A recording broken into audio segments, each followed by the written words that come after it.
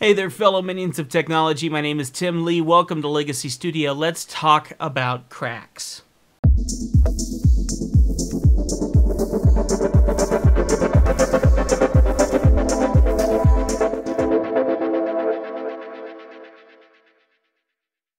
Okay, I gotta admit, I really hope I can turn this video around from that intro. Because that didn't start well. Okay, so anyway, let's talk a little bit about plastic cracks, specifically stress cracks, stress fractures in plastic, and tell you a little story that I dealt with over the weekend. As you folks know, if you follow my channel at all, you know right now I'm a big fan of my Sony FDR-AX53. This thing is a beautiful camera. I love it. Came with an awful lot of problems because I bought it used, and apparently so whoever had this previously before me did not take the best care of it. Now, in saying that, as I've been looking over the camera, I thought I had fixed all those issues until over the weekend I was setting up this new setup here. If you like it, I got a camera directly in front of me here that takes the main camera position, which is right now the Panasonic HCV770, and then my secondary camera, which is more of just a side comparison to what I'm doing as I'm talking to the main camera. I figure it was a little cinematic. I felt like it looked kind of nice. Also highlighted this awesome number over here. Thank you so much for that, by the way. Now, in saying that, I had this camera set up as my main camera, which is where the Panasonic is now. And as I would put it on that tripod, I felt like the camera was moving and wiggling an awful lot. And I was going, why on earth is that? And so I'm looking over my stand. I have a microphone stand set up that's actually holding the camera, because it doesn't need to be anything as long as it stays in one place. It's good. But it was wiggling a lot. And I'm going, why is this wiggling so much? Well, as I kept an eye on where the wiggling was happening, it was actually happening from the bottom of the camera, which means that the plastic on the bottom of the camera had become quite weak. And as I took a closer look at that, I found stress fractures going all through the plastic, right around the place where you would put it on a tripod. And I'm just not happy about that, because I mean, if you know anything about this camera and about its construction, which unfortunately I know a little bit more than I care to admit because I've taken this camera apart I think 4 times now, you'll know that there is a metal bracket inside the camera that's held in by one screw. That metal bracket is for putting it on tripods, but that metal bracket is screwed into that through the plastic, and the plastic on the bottom of this camera, I can press it in with my finger, and it's not exactly structurally integral, if you know what I mean. So, in saying that, I got a bit frustrated by that. And I'm going, okay, how am I going to fix this stress fracturing, especially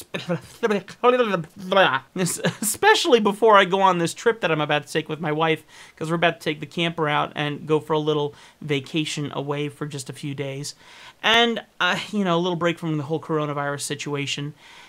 And I can't have my camera breaking apart, literally plastic shattering while it's on a tripod, and then drop the camera and break it even worse than it already is broken. I can't do that.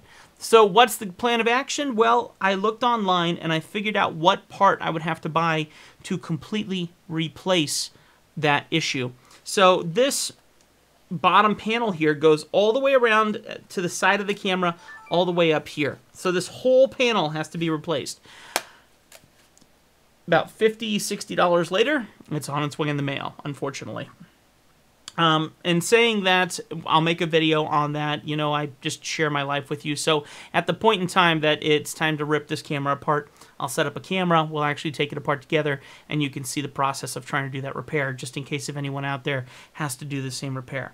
But I needed something in the interim. What could I do in the interim that would be a good fix for this situation? And, you know, I think a lot of us would think the same thing. We're thinking super glues. We're thinking crazy glue, Craggle, if you liked Lego Movie.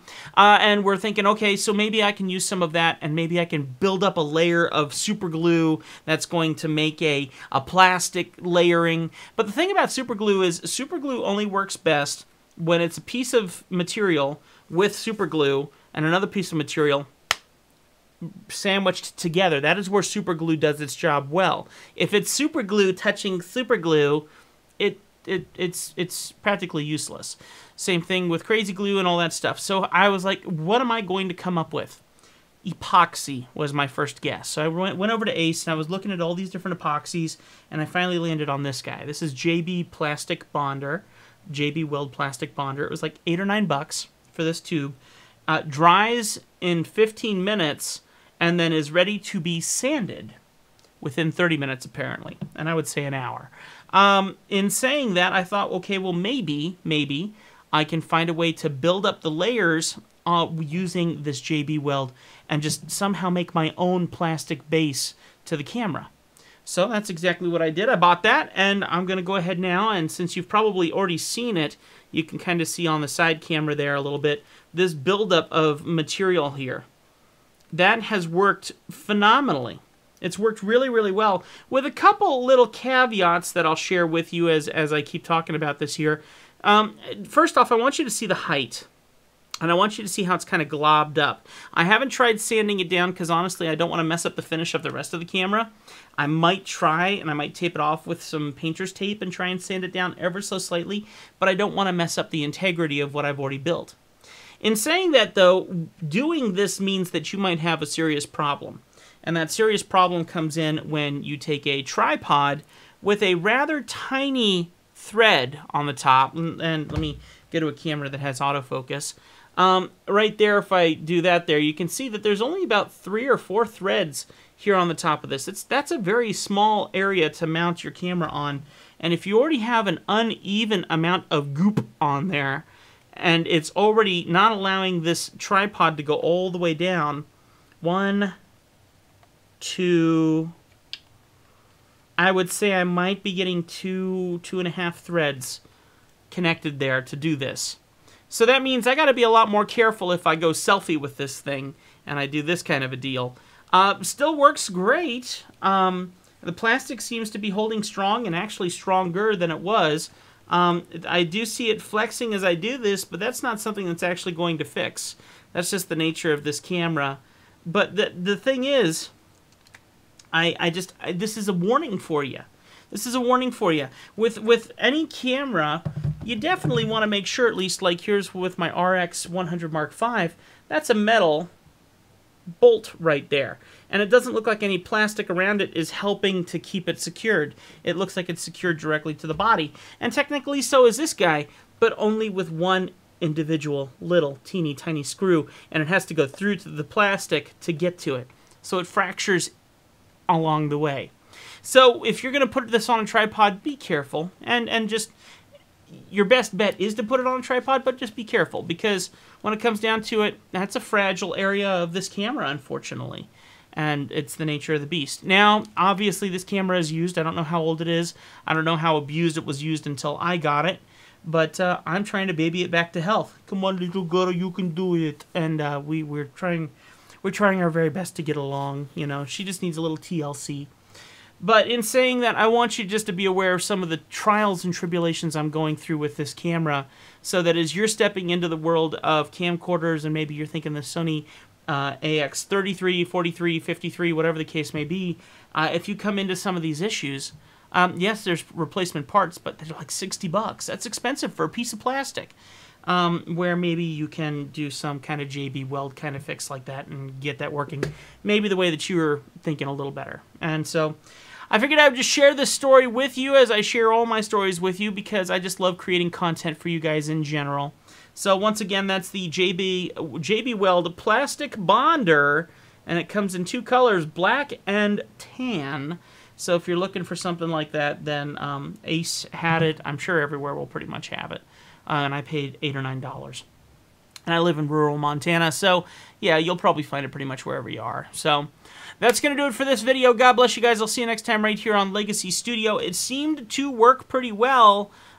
Just be warned that this is just the nature of the beast with buying used. So expect it, and be ready to nurse it back to health. And that's the best thing you can do. So that's talking about cracks. And I hope that I helped you fix a couple of yours, because there's very few YouTube videos here on YouTube that actually talk about how to fix plastic cracks, except to do more damage in the process. and that's not really my style. Special thank you to 1,710 subscribers. We hit the 700 mark over the weekend, and I deeply appreciate it. You guys rock. I love you all so much. We'll see you next time right here on Legacy Studio. Y'all behave yourselves, and if you don't, make sure you get it on camera. It's a lot funnier that way. Just make sure to keep it clean. God bless y'all. We'll see you next time. Bye.